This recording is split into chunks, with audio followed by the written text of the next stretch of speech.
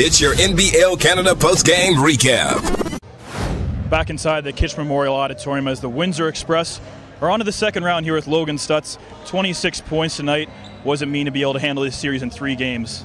It was a tough series. A lot of credit to Kitchener-Waterloo. They're a hard-fighting team. We got up. They're well coached, but they never gave up. It means a lot to us. You know, we got the sweep. We needed the sweep. A lot of other teams got the sweep, so we got to show we can go 3-0 and move on to the next round. That's the most important thing.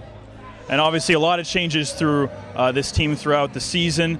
You guys started off, a little rough, but ended up on a 6-game winning streak, coming out as the 2 seed. What was the grind like to be able to get to this spot and have home court advantage in the first round? Home court advantage was huge, and we're just trying to get better every day. That's our goal, try to get better, and we got to keep doing it in the second round. We're going to have a battle with London, and I think we're all looking forward to it, so we'll see how that ends up. And you look at some of the guys who are playing late in the game, obviously Patillo playing with 5 fouls, yourself also in foul trouble late in the game.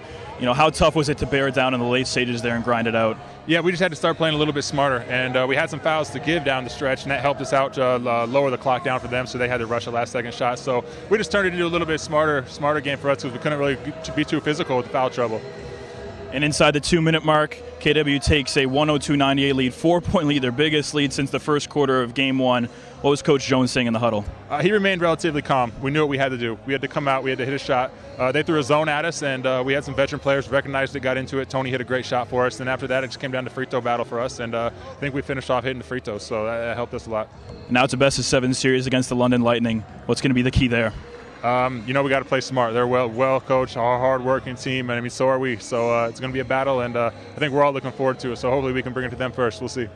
Thanks again, Logan. Congrats on a terrific series, a terrific season, and good luck in the second round. Yeah, thank you very much. Once again, Logan Stutz, 26 points for the Windsor Express. They are on to the second round after a complete 3-0 sweep of the KW Titans.